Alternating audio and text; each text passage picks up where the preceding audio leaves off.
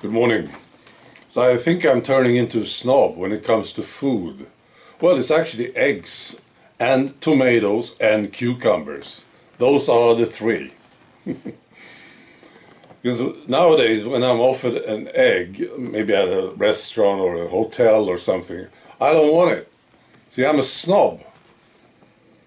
Because we are getting our own here, our own eggs from our own chicken.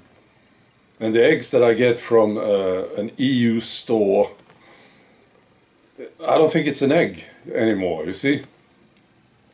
It's something else. And cucumbers, absolutely. We grow our own cucumbers. And then you get one from the store and it's not, it looks like a cucumber, but it's not a cucumber. But the worst are the tomatoes. Now, I suppose if you eat that stuff for a year, you get used to it. And you say, well, I have a tomato, right? And you get one of these red things and you're used to it. This is what it's like. But it's not a tomato. So I'm becoming a snob. They did something to the food. No, this is what food should taste like. The stuff that you get from your own garden. That's the real thing. Right, I saw something very strange. Well, I thought it was very strange, and I don't get it. It's a short clip. I wish you look at it, actually.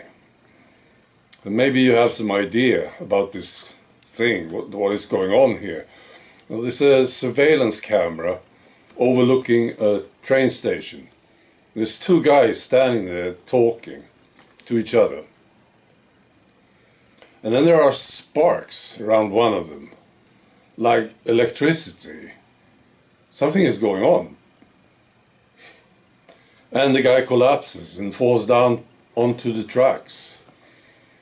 And the other guy, he can sort of see the sparks, I suppose, or hear them, I don't know, because he sort of hides away. He gets away from there quickly. And then you see people coming over to this guy lying on the tracks. It's the darndest thing. I don't understand. You know, my first gut reaction to it was that something was done to the guy. See? And that there's something in his body. This was my first instinctive thought. There's something in this guy's body. And, no, I don't know. And it was actually done to him. You know? Somebody made him collapse, or something made him collapse because of what's in his body. This was my first thought. Now, what do you think about it? Now, that would be practical, wouldn't it?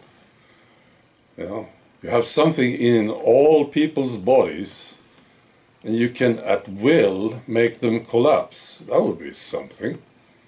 Now imagine a huge protest.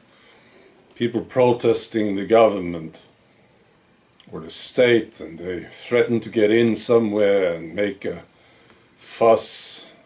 And then you can make maybe half of them just collapse, fall down to the ground. That would be convenient, right?